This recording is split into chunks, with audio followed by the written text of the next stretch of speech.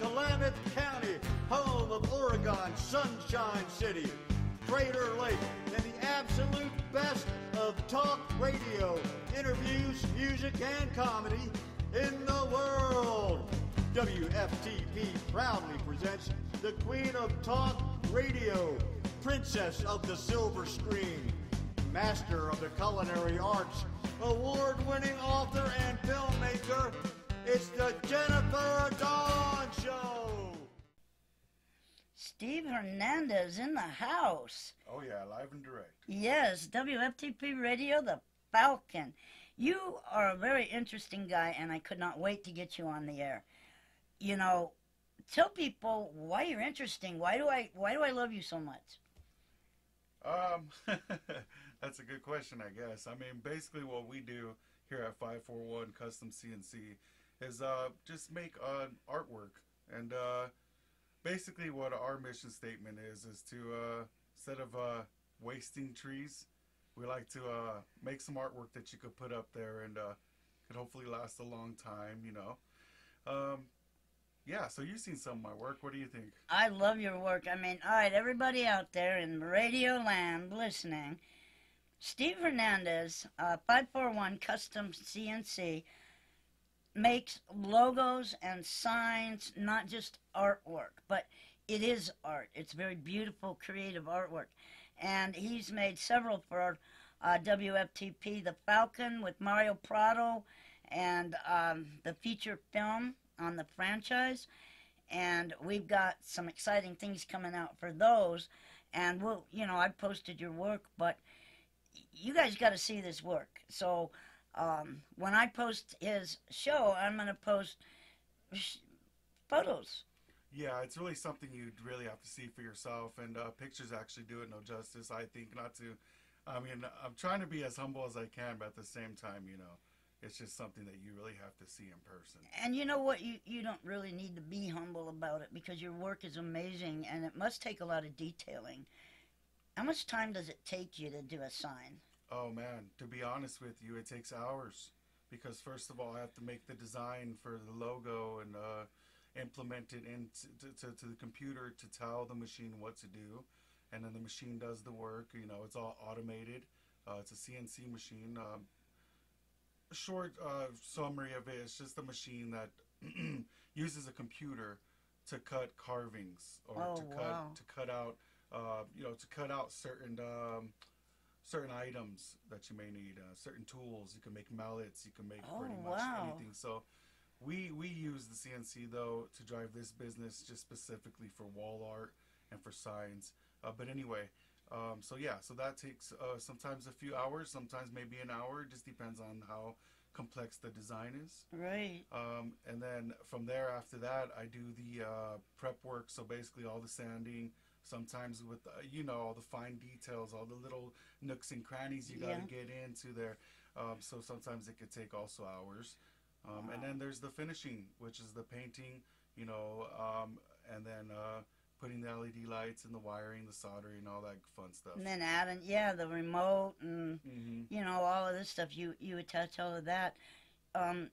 What made you get into this? I mean, when did you start this?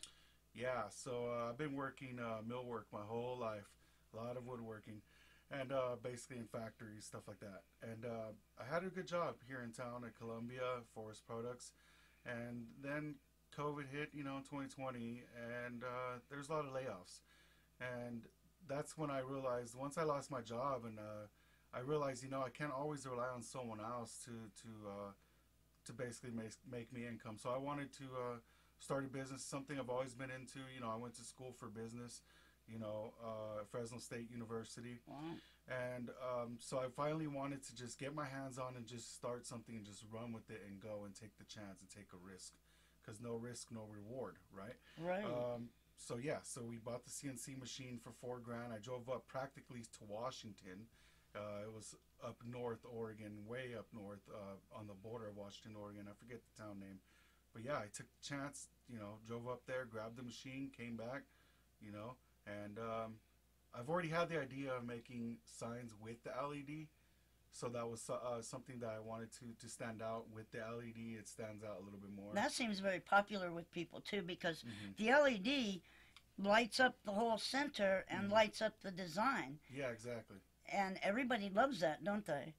I hope so. Yeah, they do. It seems to be a big call for that. Yeah. Yeah, just something that helps us stand out a little more. Now, how many businesses have you done signs for in Klamath Falls? Oh man, we've done a sign for Basin Tires, Sunder Energy, Cosmocause, quite a few, Stoned Vet. I want to say like I could count it on my two hands. Yeah, but now not too many. WFTP There we go. and Mario Prado out of Los Angeles for the Falcon feature franchise. Yes, sir. You know, and we're featuring those on the website, which is StephenGilbertMorris.com, Falcon Freedom franchise feature film. And we're going to have your photo in there and a bio. And then people will be able to purchase them made exactly like what you've done for the Falcon. And everybody's got to see this. And they will in your slideshow on YouTube. Everybody always upload to YouTube as well. Now, were you born in Klamath Falls? No. I was actually born in Central California, so Fresno, California. I was there. We moved up here recently in the past 7 years, so we've been here for 7 years about. Wow. And we just never looked back. You know, we love Oregon. We've always loved nature. And it feels like paradise here. It is, isn't it? Really, Yeah, it's beautiful. And now you and your wife are doing this business together, and she's a photographer, and you have also worked with doing videos, things like that as well a little bit. Mm-hmm. How is it working together? It's a match made in heaven. It works, you know. It's always good when you can combine two minds, and it just makes the business a little bit easier and smoother. That's so cool. She does all the social media stuff, and I just do all the hands-on, you know, stuff. And then she does the photography. And the photography, and, right, and the promotion, and everything like that. So yeah. without her, you know, it takes two in this business, for sure. And you don't mind if when I do the YouTube, I put the slideshow up of your work and picture of you up there? Not at all. All right. So what would you like to say to people in Klamath? Do you have any messages? Because when you were saying that you just never know till you try, well, you don't. If you don't try, you're never going to be any better off than where you were. Yeah, that's very true. And it is hard to just jump into something like this because of, you know, for me, I have 3 little ones too, and it's just extra motivation personally, but not a lot of people are fit for this kind of stuff.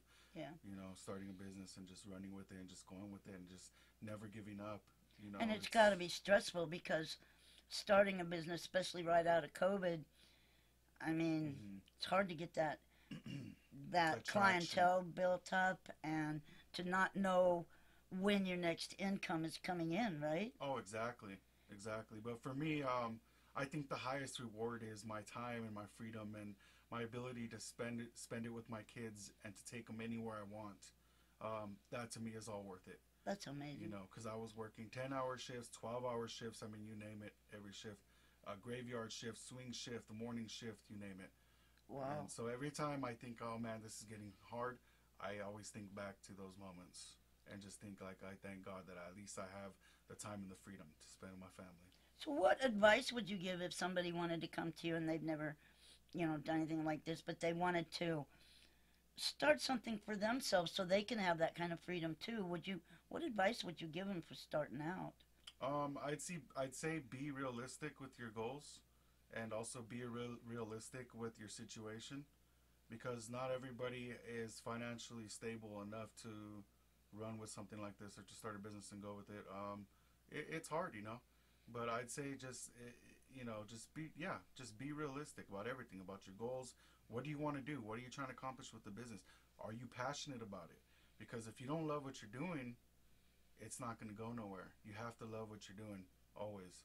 So, wow. Yeah, that's my advice. Well, I want to thank you very much, Stephen, not just for your work, Thank you. but for this interview and for the chance of letting me be a part of your creative world and get to know you like we have. I mean, you're really amazing. Thank you. Thank you so much. Thank you. All right. Have a good one. You too. Thank you, everybody. WFTP Radio, The Falcon. We're out of here till the next time.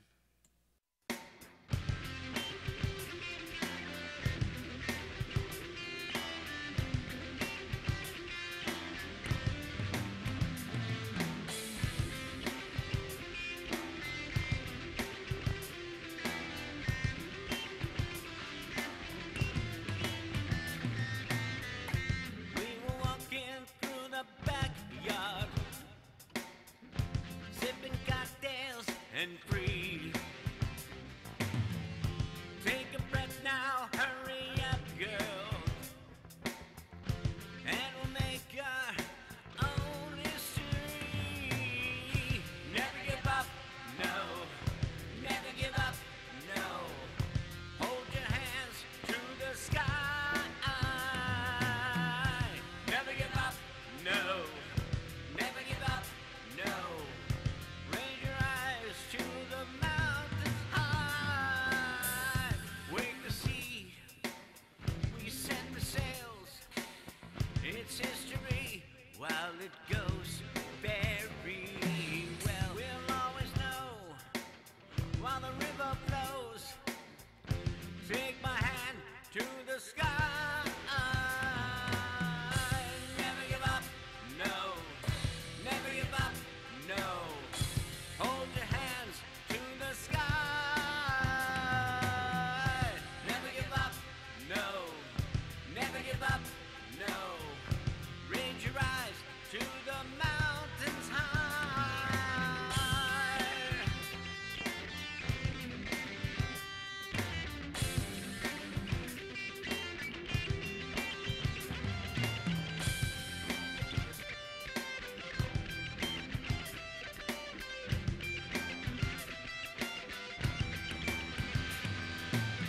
We'll never give up, no.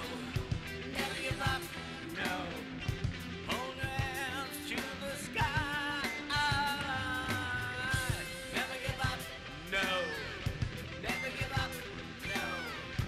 Raise your eyes to the mountains high. Never give up, no. Never give up, no. Hold your hands to the sky.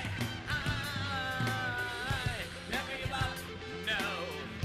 Never give up, no. Raise your eyes to the mountains high. Never give up. Never give up. Never give up. Never give up.